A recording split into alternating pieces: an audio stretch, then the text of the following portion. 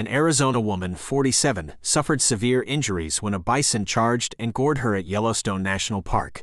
The incident occurred near Lake Lodge Cabins, where she was walking with another person. The injured woman was airlifted to a medical center in Idaho. Bison encounters remain a concern as they are unpredictable and can be dangerous. Park officials remind visitors to keep a safe distance of at least 25 yards from all wildlife to avoid potential harm and legal consequences.